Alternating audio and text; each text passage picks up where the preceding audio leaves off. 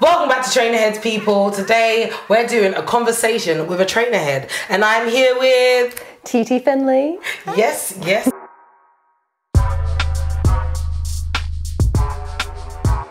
Do you know, it's so funny because the last time we did this, like, it really went something like that. We did a review, and that was the last time I think I saw you. Yeah. We saw each other. COVID got us. I know, man. No, COVID didn't get us. It didn't It never got us. Not like that. It stopped us. Actually, I did have COVID though. I had COVID twice. Yeah. Yeah, me too. Yeah. But we survived. We survived. Like, thank God. So many things to be grateful for. Yeah, absolutely. And like, let's talk about some of those things to be grateful for. Innit? Might as well get into it. Yeah. So when we last met up, or when we did our joint review on the UNCs. Yes. Goodness UNC me, Shine. man. Yeah. Goodness. When we Throwback. did those, you're right.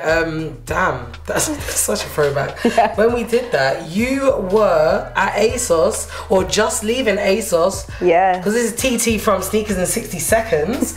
And then you were starting a job with Laced. Yeah, exactly. So yeah, I mean, I was like doing sneakers at ASOS, but I just wanted to like go fully into sneakers rather than doing like all the fashion stuff and the more like general release high street sneakers and move into actual sneakers.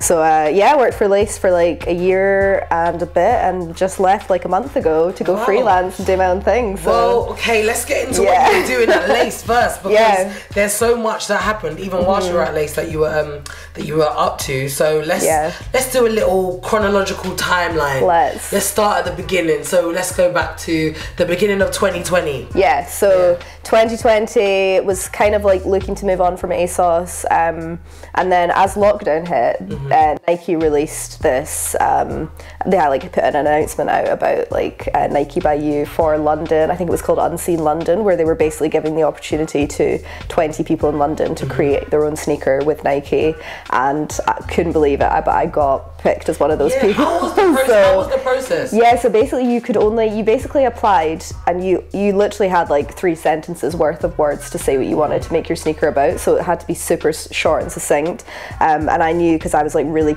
passionate about it at the time and still am, I wanted to make mine about like female sneaker culture, and representing that space in London. So that was all I said. I literally just said like 3 sentences, this is what I'm gonna do. Didn't hear back from them for like a month, and then I got a DM from them, and I remember it so well. I was sitting on my sofa watching TV, and I just like got this DM, and I was like, oh my god, it's actually happened. That's and I was like seedy. screaming. No, that's so seedy. Like, you know, you apply for something, and you get a DM, you're like, no, that's not. Yeah, I literally went on there. I went on the Instagram, and I was like, this is definitely a scam. Fake, and I went on like who they're following and like checked everything, and then I saw that they were following a couple of other people that I know. Were they even verified? Who were picked. No, they weren't verified, I don't think. But like they were, I think Nike was following them, so then I was like, okay, and then must be legit. The people that they were following also were picked, because I knew like 2 other people who were in the selection. Such a small world, and yeah, I reached out to them and I was like, is this legit? Like, and they were like, yeah, I got picked as and we were like, oh my god. So yeah, it was like a big moment, and then the process itself of like designing the shoe, we only got like 2 weeks to do it. Oh wow. And it was also like very limited colorways options, so like you could either pick an AirMax 90 or an AirMax 95, and I initially wanted to do the 95 because that was like the first sneaker I bought for myself when I first moved to London, and it was like had a special place in my heart. But the 90 I still loved anyway, because it's a shoe that I like grew up seeing and wearing and whatnot. So what made you go with the 90? So the only reason I went with the 90 was because of the colour options. So the Air Max 95 basically only had like quite muted colours. Like, it wasn't really anything that I would wear, and like I love neon colours, which as you can see is all of my work. It's basically all bright. And the Air Max 90 had some like bright colours, so I was like, okay, I'm gonna do that. And honestly, I had so many breakdowns, like such drama. Literally, I was like, this is the only time I get to design this shoe. And so it was like the huge pressure. Was it the overthinking? Yeah. This needs to be literally, perfect. yeah. And I went through, I like had a couple of options before I picked the one that I did in the end. But essentially what helped me was like, I went back into like the archives and like looked at shoes that hadn't come out in women's sizes before. And that's when I started to think like, this actually connects to my story, and like, this is where I'm getting the inspiration from. So it took a few tries, and eventually I came out with the shoe that I have. And I want to tell you something, and they haven't re-released them either, but when I would have been in year 3, and it would have been maybe my first or maybe my second Air Max 90. So this would have been 98. Yeah. Wow. 99. Yeah. No, 99. Yeah. Yeah. And Nike released these 90s, and I was so gassed to get them. And they were grey, like it was like a very soft grey. Yeah. And a teal, like a teal colour. Yeah. But it was only those two colours, Yeah. And it had like teal laces as well. And your sneaker is the only one since then, so that's going over 20 years now. Wow, yeah. Since then, 23 years, goodness me, I'm not old, just experienced. So yeah, since then that has even got that's got the closest. And it's, when I saw it, I was like, oh my gosh, it took me back. I'm so glad. My favorite colours are green and pink. Yeah, amazing. You won on the colours alone. And Nike is being one of my favourite silhouettes. Obviously. I think you probably saw it everywhere. I saw it every day, hourly at one point, I'm sure. It's such a sick silhouette. If you haven't seen it, you have to look at Is it Power of the Female? Power to the Female. Power to the Female. Yeah. It's a cold, it's cold shoe. Thank you. Yeah, it was an amazing experience, and definitely ties back to my love for retro runners and stuff, and it just I was just super happy to do it. So and that was that. And then there was a whole campaign around it as well. Yeah, so I did basically started releasing. That's when I started. Some people who follow me will know that I release these graphics that are all about sort of very big statements. Don't be so modest. I just released these graphics. You're an amazing artist. Thank as well. you. How long have you been doing art for? Literally since I was could draw and write. Since I was a baby. I went to I did it at uni as well. I did fine art. So and so painting and drawing, but I didn't get into graphic design and typography until later because my partner is a graphic designer, and so through him I kind of learned how to use everything. So literally we've got it's very design vibes. IKEA, touch. Hit me up. It was good. And I the first graphic that I released was sneaker culture is often seen as a boys club, but we're changing that, that was something I made it about. I used the word we because I was it's not just about me, it's I want everyone to feel this and everyone to feel that they're a part of this, and it's everyone's problem to tackle as well. Exactly. So that kind of went a bit crazy, that graphic, loads of people shared it, and then obviously did a video, and I got some of my favorite female sneakerheads within my community to come on and do a little video that I basically cut together, and it was all just about how powerful female sneaker culture is. So this was with Nike as well. So how was when it comes to the creative process of doing those kind of things, how much control do you have on it? Everything. So the only thing that we didn't have control over was obviously the colorway options, and the shoe. We could only do what Nike gave us, but when it came to marketing the shoe, that was all on us. Oh wow. So everything that I did, I produced myself. Nike didn't help me with any of that. It was literally just all they did was give us the Nike swoosh logo PNG to use, and they were do what you want with it, just don't warp the logo or anything, and then everything else was on us. So again, luckily my graphic design skills really helped because I made it a proper legit campaign. I would have been tag your help me. Literally, but it was good. I think it all of my kind of skills came in because from copywriting, I used to do copywriting, and then graphics and art direction and everything. I was able to put together a solid campaign that looked like an actual Nike campaign. Exactly. So I kind of social media. I literally planned the whole rollout of it, and I think it's a lot of people didn't do something like that to that level. So but we had full freedom, so I was fuck it, I'm gonna go for it. Sorry for swearing, don't apologize. Fuck it, let's do it.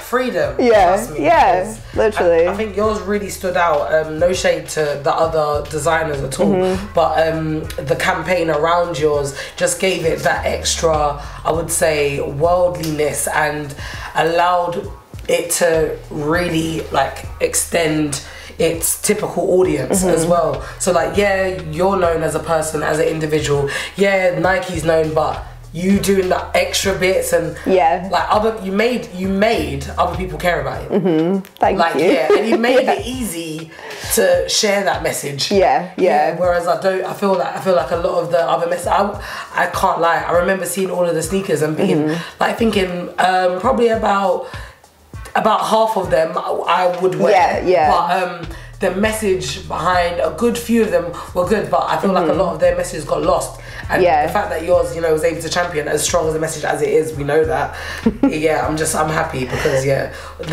we need more female sneaker culture. Yeah, for sure. To be highlighted. Yeah. And I'm all here for it. I said it was to Steph as well. Steph Oh my God, I mean, Steph's like leading it. Literally. Was born. So exactly. You're doing it from a different angle. On the other side, for sure. It's just necessary. It's funny because Steph and I obviously both worked at ASOS, and we were like, I think she started Women in Sneakers literally like a few days before my sneaker launch. So it was perfect because we just came together, and she was like, I want you to be my first person on the campaign, on the platform, and it was like such a perfect, and like it's so nice how we've both grown like together in the space, and like it's just like just doing really nice. Female sneakers. The female sneaker culture. Like, for sure. So from the campaign, what was the ripple effect from that? Like, what other things were you able to get involved in from that? Can you tell me more? I think obviously like my partnership with Nike kind of like blossomed from there. So like after the shoe drop, they had me on like a Sneakers Live to talk about my shoe. Then they had me on another Sneakers Live a couple of months later, and like then obviously later down the line, which I'll get to later, they kind of we've obviously partnered together. But then what I did on my own stuff was like I realized that graphic that I put out like for my shoe had such like it spoke to so many people, and then I started to feel like frustrated about other stuff in female sneaker culture, so I started to just make graphics about it, but this time I like took my name out of it, made loads of different colorways of the graphic, and just wrote down the words that I was feeling, but then I was like I want it to be something that other people can post on their Instagrams and like shares if it's their thing, and make it like a whole community kind of movement almost. So like I did a couple of graphics. I think the biggest one was like we don't want women's exclusives, we want inclusive sizing, and then the other one was like make sneakers gender neutral, which is like I saw that. I remember those last two. Exactly. So those ones kind of went, I think the women's exclusives one went kind of viral, and then High Snobiety like reached out to me about it, and from there it kind of like there was a whole article written about like women who are making like waves in the space, and I think it's actually like obviously like all of that caused like such noise, but then obviously what Steph's doing, what Julia is doing with Sneakers by Women, Chicer Mag, like so many women in the space were all kind of like partnering and Sneaker Sisterhood, exactly, and like Julia and everyone, like they're all doing bits in their own little communities, and I think it just kind of like snowballed, and like I was just like a small part of that with everyone. It's just like perfect so I think timing. Exactly, it was just together. And it's just so nice because we all know each other and we all support each other, and we can't exist without one another, and like obviously real change has happened since we've started talking about it, and like I've had calls with like Nike design teams since then where they're asking me like, what do you think of the product for like 2023, like is the female consumer gonna like this, and like me being able to actually like consult them on that, like from like the point of view of women, knowing that it's like when they show me a pink shoe, I'm like, nah, don't do that. They're not gonna do it, and it's like crazy to have that impact and actually like do that, and like it's needed. Like, were there women in the rooms before? Are there a lot of women on that side? Well, no, so like a lot of the leading people on the female design teams are men, which is crazy. Like there are women on the teams, but like it's like make it make sense. Exactly. So it's like it's important that they're actually like tapping into us now and like listening to us, and I think Steph's done similar things with them where like we've given our insight, and it's just like crazy like now that it feels like all sneaker brands, like whether it's retailers or brands, are all starting to really like push forward that messaging for female sneaker culture, but it's not just like literally, and like now it seems like it's a huge thing, but it's also the best part about it is it's not like let's get like a cool looking hype bae girl that's like literally like the perfect Instagram girl. Let's get people who are from different backgrounds, different age groups, like different sizes, exactly, different like heights, people who don't look like your typical exactly. Let's shout out the small ones. But literally, and it's really nice to see that it's actually like a proper representation now, which is something we've all been shouting about for so long, and something that's been needed from the beginning of time. Yeah, exactly. So I think that's like been one of the best things to see, just and be part of that movement. And then obviously after that, like aside from that, my partnership with Nike is kind of a continuing thing. You can tell us about what happened in your first, because there was multiple, so your first moment in Nighttown. So I had not the most recent one, but the one I had like just after Christmas was called Everyone's Welcome, and it was basically my first chance to design product with Nike.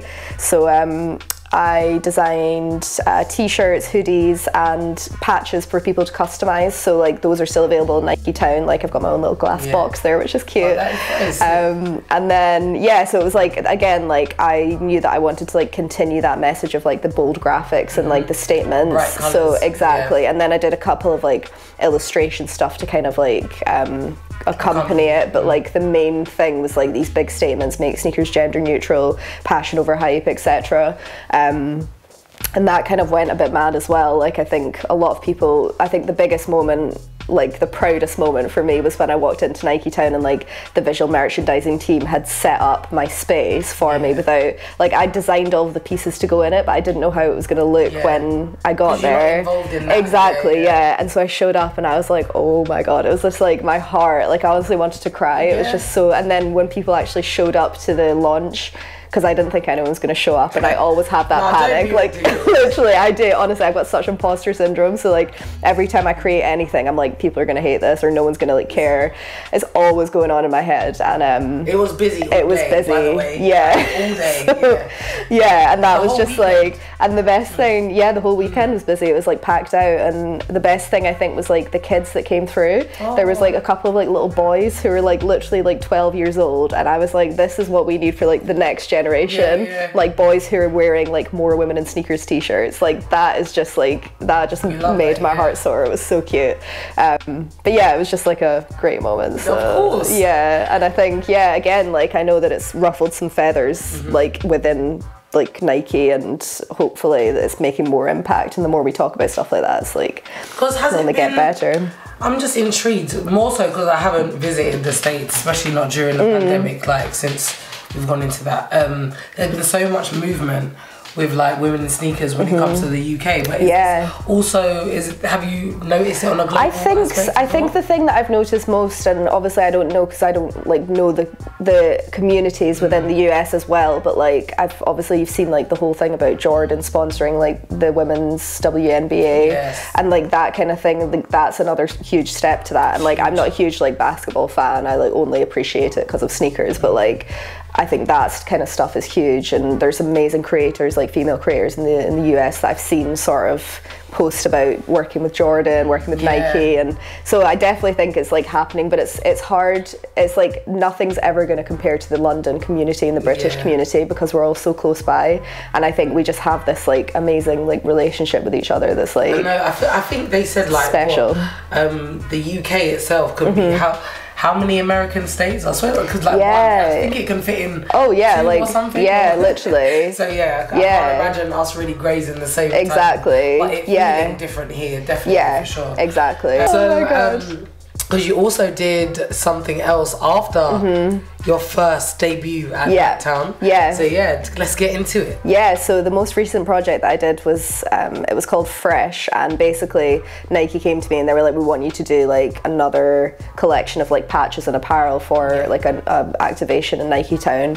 The theme is air, and they were like, just do what you want. And so I was just like, okay, so this is like freedom. That's so daunting. It was really daunting, because I was kind of like, and I was also told that this time I wasn't allowed to use any of my slogans because legal were like, you're ruffling too many feathers, basically, which I was like, that's actually really punk rock. That is, like, that is badass. That's what we want. I was like, exactly. I was like, it's good. More. The fact that the fact that it's done that to the point that I'm not allowed to use those slogans is like such a positive thing, even though it's annoying, but and they still, and not only that, like a side note from that I don't know, you may have considered at a time, but just to even reiterate again now, is that regardless of the amount of feathers you ruffled, they still wanted to work with you again. Exactly, and do something else that was yeah. Be that sick. Exactly, so, yeah. So that was like a great feeling.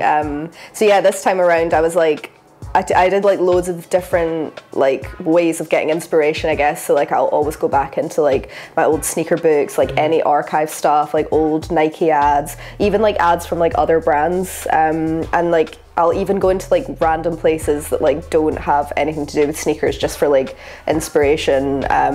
Like one of the ideas I initially came up with was like those old travel posters that were like airline posters. Like I was like, maybe I do something like that, and then I was like, no, that's not the vibe. So like there's always about like, oh, because like air, I get yeah, it. exactly. So there's always about like 3 or 4 ideas I have before I actually settle on one. And I did also ask like my Instagram following, like, what does the word air mean to you? I definitely answered that. Exactly. I think I just said space. Yeah, I don't know. Yeah, but like so many people came up with stuff like random stuff that I wouldn't have thought of. Yeah, but literally it was like super helpful, and then I was like, okay, this is helpful. But then what I ended up doing was like, I was like, what does air mean to me? And I was like, for me, like AirMax is like the 90s, and like I just remember growing up in the 90s and like never being allowed sneakers, like, or maybe have like one pair of sneakers for like 4 years or whatever, and I would always see like the cool kids at school with like AirMax 90s, or like you were a cool kid. I wasn't. I was wearing like Vans. To be fair, so you're lucky. You had hookups. Slight plug, you know. Literally. But yeah, I just remember like that was like the glory years for me of Air. So like I was like, okay, the 90s, let's just go back in. And then I started to look at like old references of like 90s like hip hop culture, and even just like TV references like Fresh Prince and like Clueless. And then even just like stuff like in London culture, like colours, and like I looked at like Carnival and everything, and there's just like so much stuff that I was just like, this is the vibe. And it also was like a nice continuation on from the bright colours of the stuff I'd done before. So it's on brand. Exactly, so so it was good, and I managed to get like a couple of dodgy things past legal, like the Clueless and the Fresh Prince logos that I'd like redone basically. And exactly. And did like a whole I did like a run of prints as well that was like Peace Love AirMax. And it was all just in like, because it was like at the very beginning of this summer, I wanted it to be like bright summer colors, so everything's just like so like bright. Some of it even looks like it reminds me of like, you know, like sweets that you used to get, or like those like fizzy drinks you used to get when you were a kid in the 90s. It's like Panda Pops. Oh my god, literally them. Or like Frutellas or something, or like those sweets that like exactly. And so it's like some of them so I still eat them. I still do. But so it was like there's loads of little like nostalgic references in it, and I think it was just really fun to like do. It was a challenge because I was like just kind of too much freedom, but then I feel like I managed to do something that I was happy with, and it's a good how was project. It launching that? That was a crazy one because they gave me the ground floor of Nike Town, so like the moment you walk through the door, it was unavoidable. It was there, like there was like these 2 ginormous screens, and then like one other big screen, and like my name was like all over it, and like all of my graphics. It was just like huge. But then they'd also like taken over like the Nike by You cube on the second floor as well, so I had like 2 spaces within Nike Town.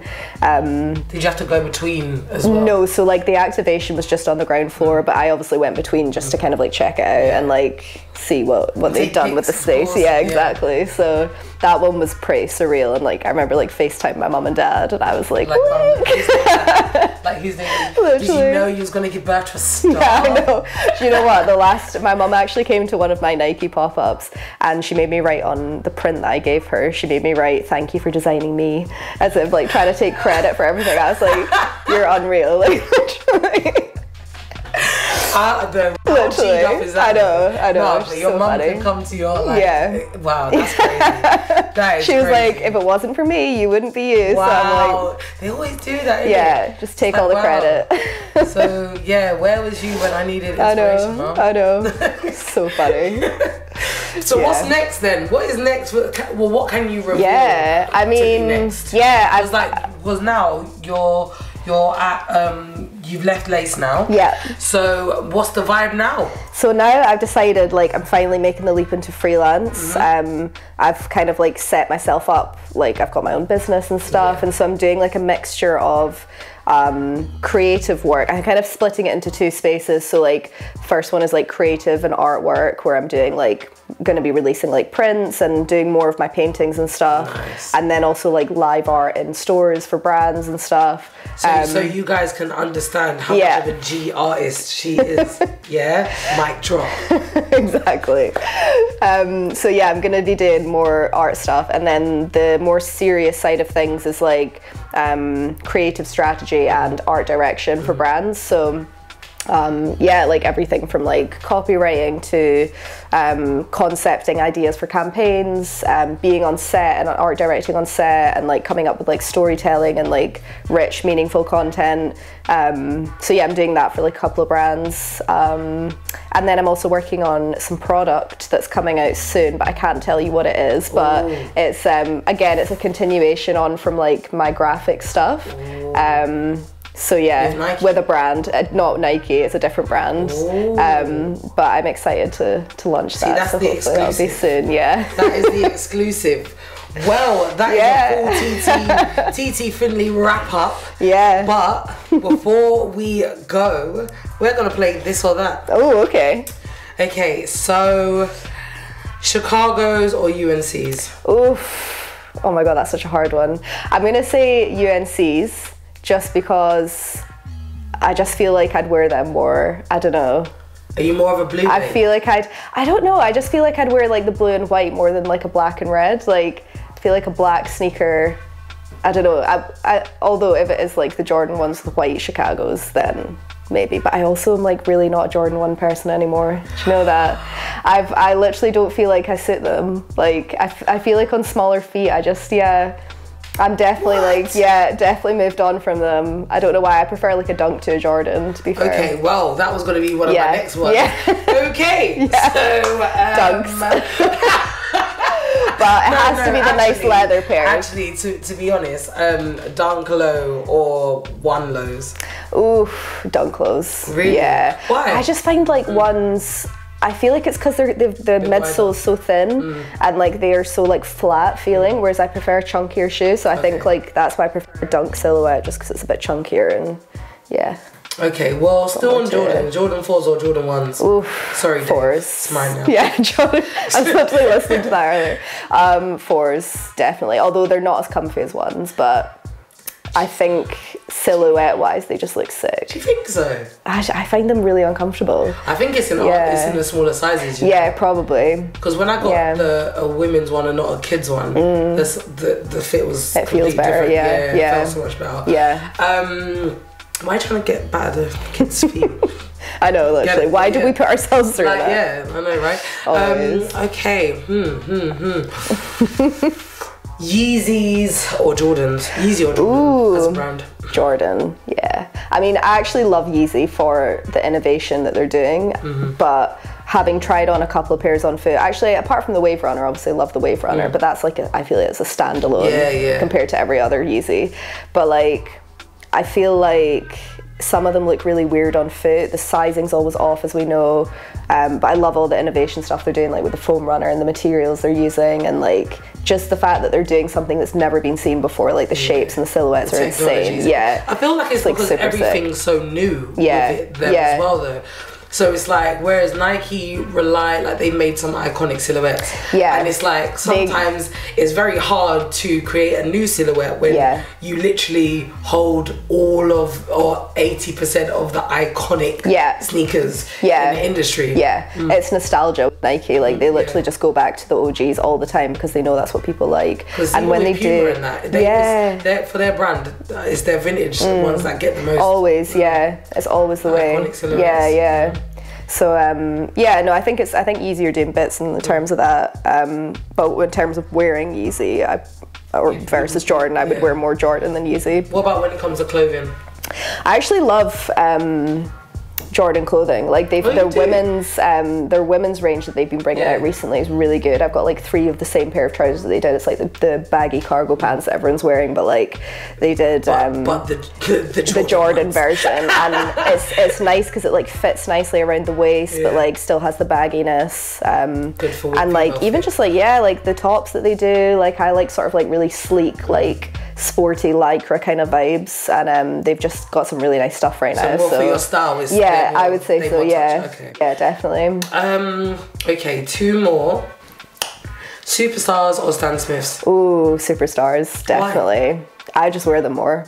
I feel like again, Stan Smiths are more of like a flat, they are sleek kind of shoe. Yeah, but don't find them more comfortable. Yeah, I don't know, to be fair. Like, I actually love Superstars. I feel like sometimes if I wear them too long, I'll get like a blister because they are so rigid. But like, I just feel like I could rock them with so many more things. Fair. Love a Superstar. Yeah. And last but not least, Nike or Adidas? Nike, obviously. Is that the real opinion? Yeah. No, I'm joking. I'm not even going to put pressure on the bag. Nah. I'm not even going to put pressure on the bag. But listen, I really do love. There's so much Adidas that I do love. Like I feel like all the stuff they've done with like Sean Wotherspoon's been sick, and like I actually love the Gazelles and like the comeback from like Spezials and stuff like Sambas, like all the football culture stuff that Adidas is doing right now. I'm 100% into that, but like I think as a brand as a whole, I'll always go back to Nike. Like they're my Well, you heard it here first, folks. So Titi, where can people find you, and what, other than the exclusive product that's going to be dropping, can you tell us when it will be, or I'm still in production, and like I think production and design is all still happening like throughout July, so I reckon it'll probably be like August, September, I would say. When the actual release. Yeah, when it actually releases. So yeah, I'm excited. But you'll know which brand. Like it's a well-known brand, so I'm hoping it goes well, and it's gonna be good. Yes, it's gonna be lit. We're gonna support it. You're gonna support it, and let them know where to find you. Yeah, so you can find me on Instagram and TikTok at Titi Finlay, just 2 T's, and that's kind of it, I think. Well, so you're gonna say one of your favorite quotes from one of your campaigns that you've done. Ooh, okay. Definitely. To leave them with a lasting thought. I think make sneakers gender neutral. I think that's where the future's going. So on 3, we're going to say it together. One. Yeah. 1, 2, 3. Make sneakers gender neutral. Yes. Peace.